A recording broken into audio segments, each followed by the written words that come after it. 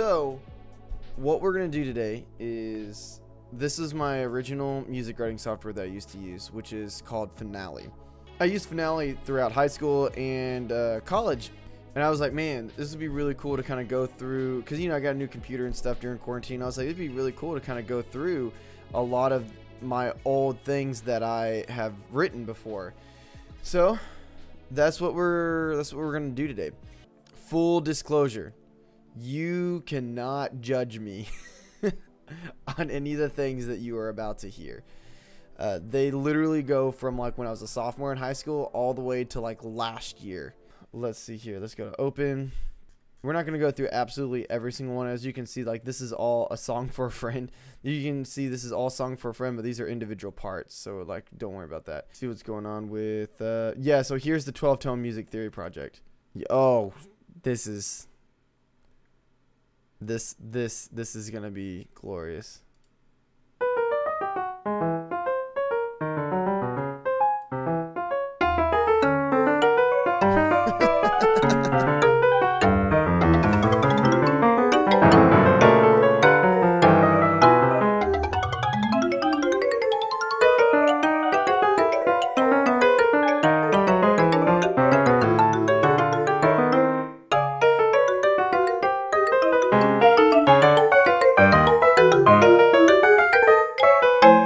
Okay, I actually had to turn that in for a grade. That was a project I had to do in college. So this was a project we had to do for, I don't know, oral ear training, or maybe it was music theory.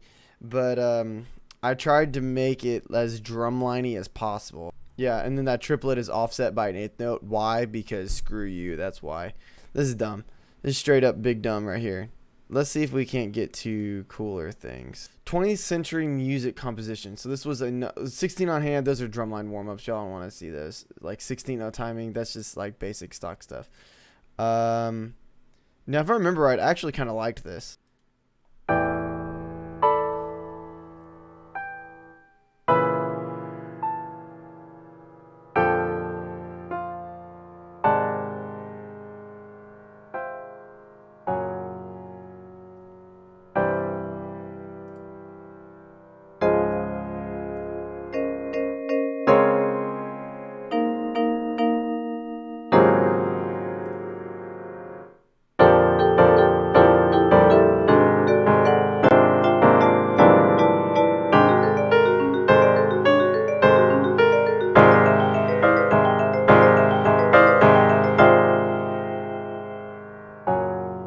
That was a nice chord. Oh man, I didn't realize that that melody was so old.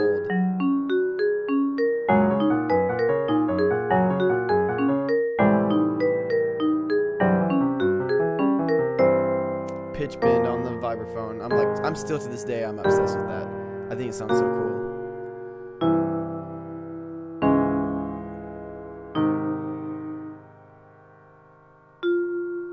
And that was supposed to be pitch bent down too. That's kind of cool. Let's listen to that again. Let's what was that number? Oh, okay. Well, I guess. See, this is what Finale sucks, dude. Like, you see me? I'm clicking on that. It's not working. A moment for Jill. All right. Low key, no cap, for real. Jill was this girl that I had a huge crush on. For a long time, like when I was in high school, and then we like kind of met up a little bit when I was out of college. Nothing really happened, but I tried to impress her by writing her a piece of music, because I was a music major or whatever. So like I tried to write her a piece of music. Did not go well. Did not work. She thought it was cool, but I was like, best friend cool.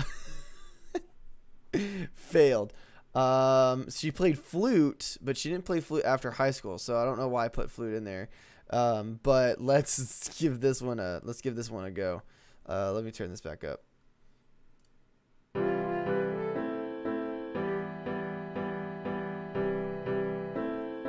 Okay, basic little chord progression and root position.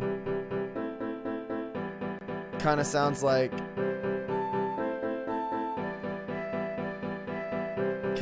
that Kid Cudi song. That's right around the time Project X came out, so that would make sense. Oh, I remember this now.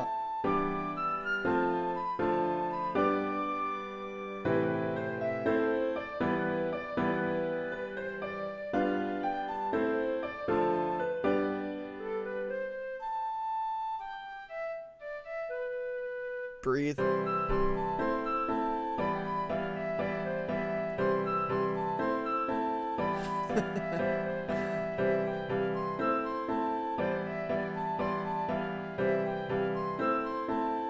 I remember staying up like until 2 a.m. writing this. I wrote this in like 4 hours or 5 hours or something.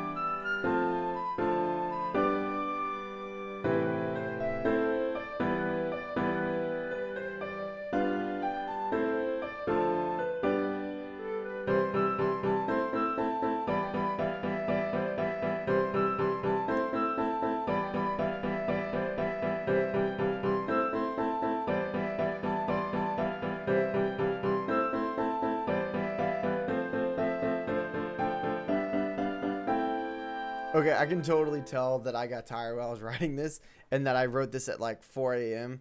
because, and I vividly remember finishing it, sitting up in the top bunk of the apartment that I was like living in at the time.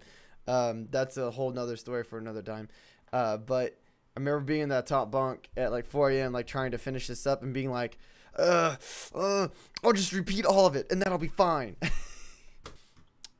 But it jams. It has that little 2-bar jam art thing. I don't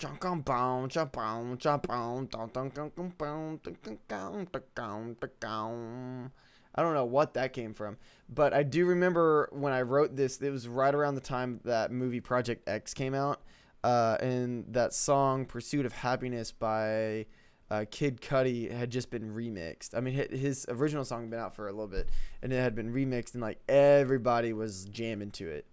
So that makes sense that I used a similar chord progression, or the exact same chord progression. A Moonlight Stroll. Okay. I remember when I wrote this. I wrote this in 2016, 2017. So I don't think that I was a student teacher yet. I was just a clinician at this school.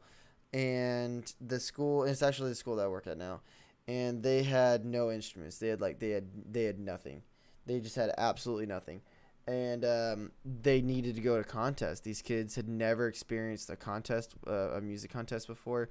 They had never experienced like going on a band trip. They'd never experienced anything of all the things that is and can be band in music. But they didn't have any instruments to play any of the thousands of pieces of repertoire that are out there for percussion. So I took a list of their instruments and I took a list of their playing ability and the kids, and I just kind of mashed it together. And this is what they came up with. They had one glockenspiel, a xylophone that was broken. I'm pretty sure the glockenspiel, the bells were broken too.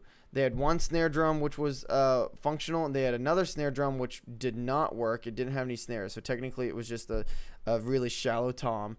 They had one bass drum, which is bass drum stand was broken, and they had a shaker and a suspended cymbal. I'm pretty sure. I think that's all they had. So this is what I wrote with what I had to do, and the kids went and they played, and it was really, really good. They had a good time, but let's see what's going on with this. It's kind of quiet.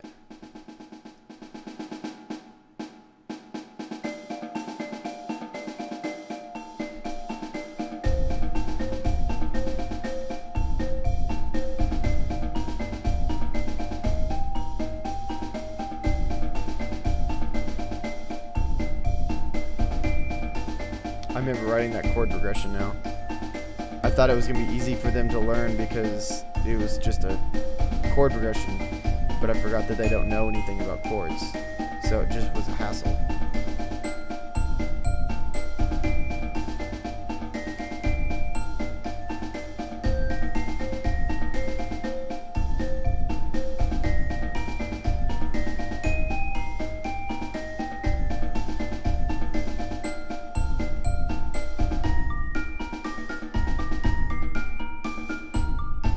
Man, I'm good at writing a melody.